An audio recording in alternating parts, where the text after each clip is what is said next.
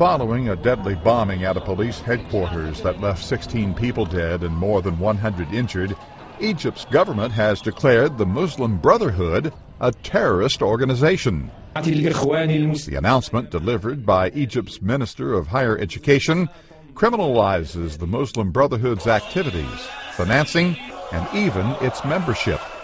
Egypt's recently toppled President Mohamed Morsi hails from the Muslim Brotherhood.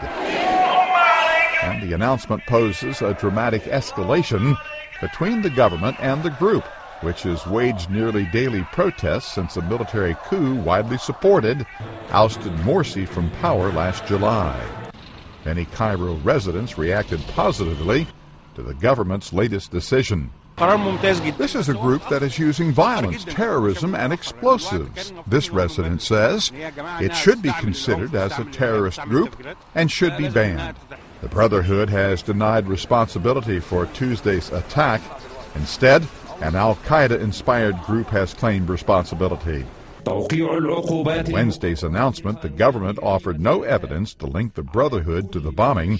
However, the new designation gives the armed forces and police the right to enter universities and prevent protests. Ross Simpson, The Associated Press.